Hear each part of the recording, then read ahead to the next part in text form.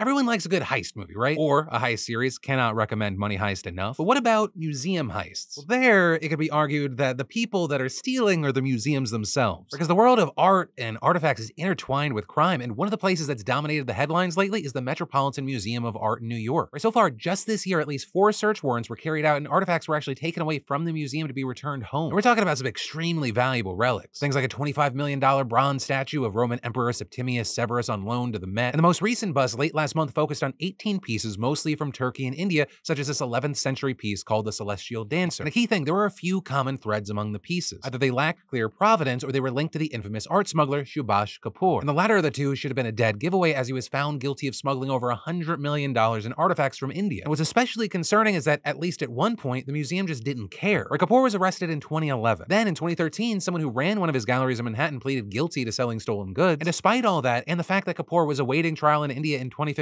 they still accepted pieces linked to the gallery. In fact, currently, the museum still has at least 85 pieces linked to Kapoor's gallery. And we know a lot of this because of various reports by the International Consortium of Investigative Journalists, who also revealed that 1,109 of the Met's pieces were previously owned by people indicted on antiquities crimes, with about half of them also lacking any clear provenance about how they entered the US, which is a major red flag. So with so many pieces possibly being stolen or looted at some point, it's no surprise that we've seen an uptick in the amount of seizures. I mean, they used to be relatively rare, but then in 2021 and 2022, I'm sure coincidentally when those journalists began releasing reports about the Met's stolen collections, seizures began to rise. And in each of those 2 years, 6 seizures took place. And as I mentioned before, we've already had 4 this year, and those happened within just the span of 2 months. And according to the Manhattan's DA office, which is a whole unit dedicated to tracking down stolen artifacts and artworks, the pace is picking up, and adding, expect it to pick up more. For its part, prosecutors seem content to just target smugglers and charge them rather than hitting the Met with actual charges, with the museum saying the seizure warrants are just a formality because they have a cooperative partnership with the Manhattan DA, and saying when the museum received new information from the Manhattan DA's office about 15 works of art that made it clear that the work should be transferred, resulting in the constructive resolution, it also added that it was actively reviewing the history of antiquities from suspect dealers. So with that, I do want to say the Met might be sincere in wanting to deal with sketchy pieces in its collection. And to be clear, they are hardly the only encyclopedic museum with stolen goods. They nearly all do. But it's also important to remember there has been a major push lately for museums to re-examine their collections and how they got their artifacts. Or we're talking about a reaction rather than being proactive. And it's also led to some places like the Smithsonian museums actively sending artifacts back to their countries of origin if theory can't clearly establish they were obtained legitimately. So all of that leads us to how did museums get these goods in the first place? Right? It's easy to chalk it all up to theft and smuggling, but it's a little more complicated than that. Right? Sometimes artifacts were gifts, but we now know with hindsight that it was actually more like coercion. Other times they were just taken from their resting places. But one of the largest scale ways to steal art is during war, and we're seeing that play out in real time in Ukraine right now. Right? Just last fall, Ukrainian troops were moving to liberate the major city of Kherson. And as they approached and battles were taking place on the outskirts, a team of armed Russians in civilian clothes showed up at the Kherson Regional Art Museum, and over 5 days they picked it clean, with it being believed that by using trucks and buses, they managed to take away more than 11,000 pieces of art from both Ukraine and around the world. And the Kherson heist is hardly an isolated event in Ukraine. Russians have looted other museums and centers where artifacts were kept, and some of these items are priceless relics from the region's past, such as Scythian gold jewelry from the 4th century BC, which is an absolutely massive deal because relics that are old and well preserved from the region are extremely rare. And one of the worst things, this isn't just theft, it's often flat out destruction, right? Often in cases where things can't be hauled off, they're just being destroyed with nothing being off limits. I mean, we're talking everything. Orthodox churches being severely damaged, statues demolished, even paintings by one of Ukraine's most loved artists being ruined. Or take the Ivankiv Historical and Local History Museum near Kyiv. It wasn't near the fighting at all when it was destroyed, just after the war started, leading many to believe that it was intentionally targeted. So far, there's been verified damage to 251 UNESCO World Heritage sites throughout Ukraine. So it appears very clear that all of this is supposed to wipe out Ukraine's cultural heritage and identity, which lines up with past Russian statements calling Ukraine Little Russia and other comments intending to say that Ukraine should have never been an independent state, which is exactly why when Kherson museum staff were being sent out, one member stole a rare book that was censored by the Russian Empire and seen as the birth of Ukrainian literature. They're thinking this would be the first thing they destroy because of its symbolic meaning as they destroy everything Ukrainian. And notably, this is cultural genocide and a major war crime under the 1954 Hague Convention. I mean, we haven't seen art looting like this since the Nazis looted all of Europe in World War II. And just like in World War II, we're now seeing teams of archaeologists and museum professionals making their way to Ukraine to help evacuate, protect, move, and hide historical treasures. I mean, we may even see prosecutions if authorities get their hands on the Russians involved in those lootings. Right? I mean, the International Criminal Court managed to pull that off after fighting in both Yugoslavia and Mali targeted historical sites and museums. But even if Ukraine gets their artifacts back, it likely won't be for decades or even over a century, as many countries will tell you. So with all of that, I want to leave you with 2 things. 1, I'd absolutely love to know your thoughts on this news and this situation in those comments down below. And 2, remember that in addition to this morning news video, I got a brand new full Philip DeFranco show for you right back here on this channel later today. So make sure you subscribe to the channel, and I'll see you back then.